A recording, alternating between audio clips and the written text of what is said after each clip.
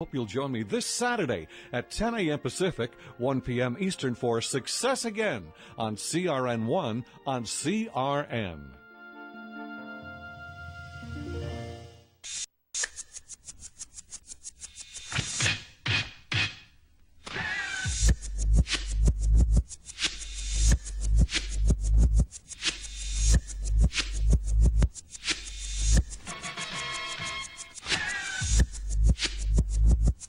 Yeah, that's right, baby.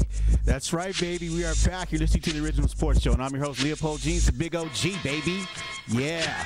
My name is FCA. I got a license to ill. Rest in peace, FCA. You gave us so many memories. So much great music. Oh, man, the Beastie Boys. When the Beastie Boys first came out, I mean, if you weren't alive, you would have wished you were alive because they were so good. And then we heard them on the radio and we listened to them. And then you found out that they were three white guys from Brooklyn.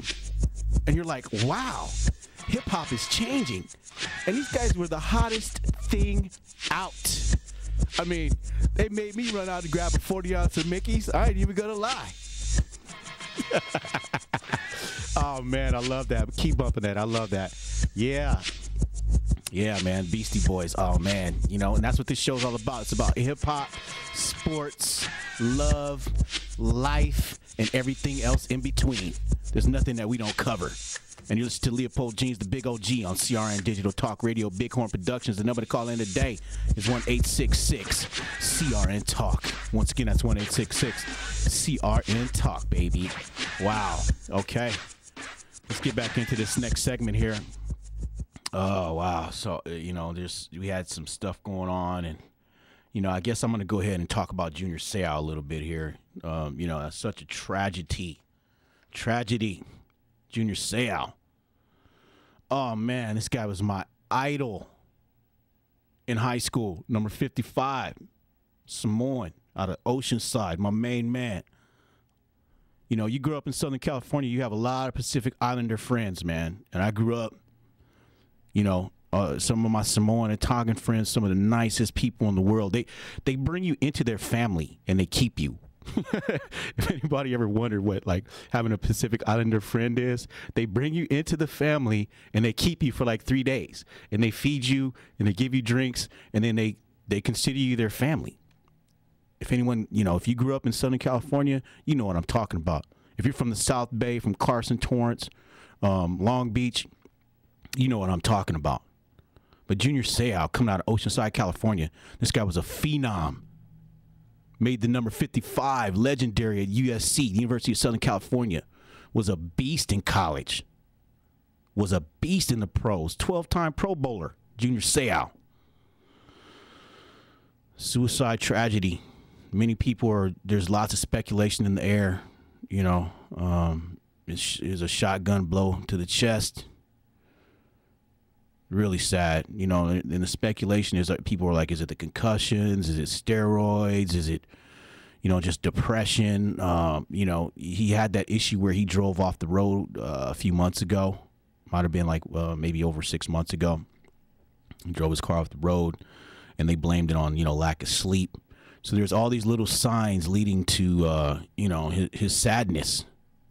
You know, you lose your family, you lose everything you love. You know, things, you know, you go through mental sadness. It's just part of life. You know, I went through the same thing recently. I mean, I don't even want to get into my divorce. But, you know, Junior Seau, and, you know, the mental separation and anxiety of leaving the game is also an issue. People that don't play pro football don't know about this. I mean, I only played college football for 3 years, you know, before I ran off and joined the Marines. But when I didn't play football anymore, I was sad. I couldn't go. You know, I had a bad ankle injury and I just couldn't go. And I was sad. And if you play football, you know, and you're in a locker room, getting hurt is just as bad. It's like being a lion who can't kill anymore. The tribe leaves you behind. They leave you behind because you're not a contributor anymore. But with Junior, there was other things going on, man. And, you know, my personal opinion about this, and this is based off of experience, okay? I'm going to tell you what I think led to this. You know, yeah, he had the anxiety. Yeah, he had the depression. Yeah, he was sad about, you know, what was happening in his life. But a lot of this is reaction to prescription drugs that are prescribed to people for depression. And I'm telling you this from firsthand experience. The reaction to the drug prescribed to you by your doctor or pharmacist, doctor and then pharmacist, is it can change a lot of things. It can make you react irrationally. And I'm telling you this from first-hand experience with the X. And we're going to talk about that a little bit more when we come back on the Original Sports Show. And I'm your host, Leopold Jeans, the Big OG.